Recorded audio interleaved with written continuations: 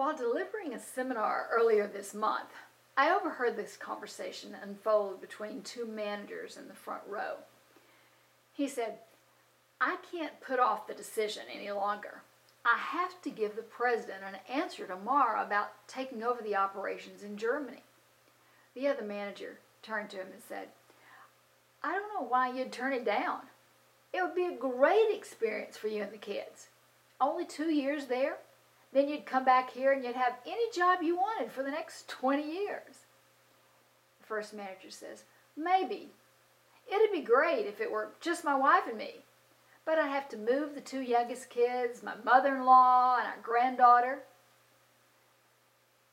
She says, "The company wants you there, right?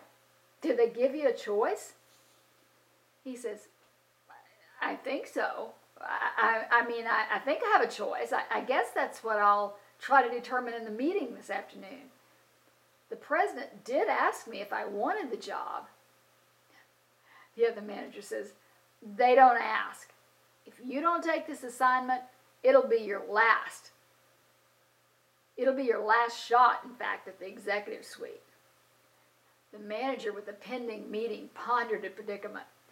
What had the president meant?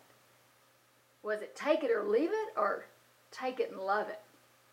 A little later in the seminar, when our discussion turned to email, a participant brought up another example of mixed messages. He was talking about the incoming email on his laptop.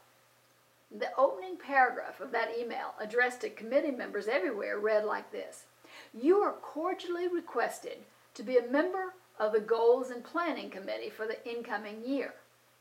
As a member of this committee, you'll need to attend a 2-day meeting at the Houstonian on October 15 and 16.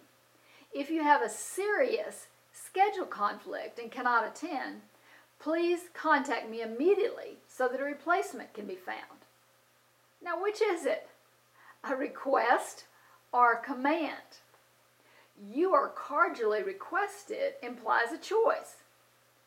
And then the email said, "If you have a serious schedule conflict," implies that she'd better come up with a good excuse for not showing up. Our email inboxes, management presentations, and television airways deliver such confusion daily. Mixed messages make great fodder for lawyers, politicians, and comedians. But if you intend to make your point in the marketplace, shoot straight.